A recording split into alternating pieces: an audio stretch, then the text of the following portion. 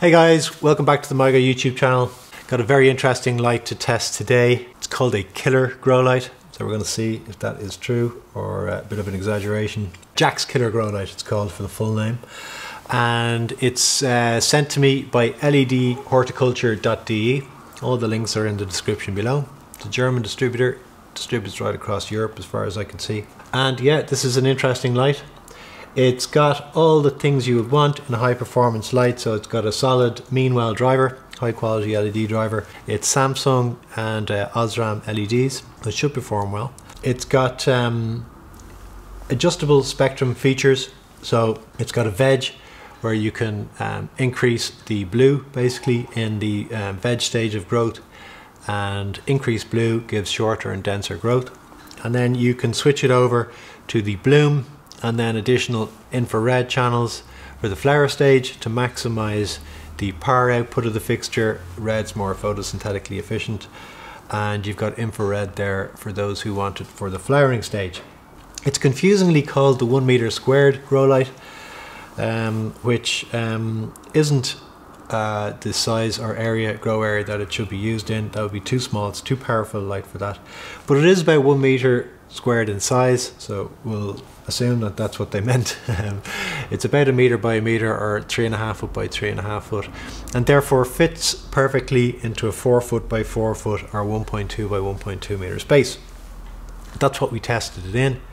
Optimum hang height we found was 45 centimeters or 18 inches, and that gives a very nice spread around the grow area. And the result was an average power of 740 micromoles per meter square per second, which is extremely good, right up there in the high end. You're really optimizing your grow area with that size of grow area with this size of fixture. Consumes 537 watts and then gives a system efficiency of 1.99 usable ppf per watt, or power output per watt, which is a very good result. Other features which I liked about it, so very easy to assemble. You take it out of the box, unfold it, pop the driver on the back, plug it in, and you're ready to go. So very easy.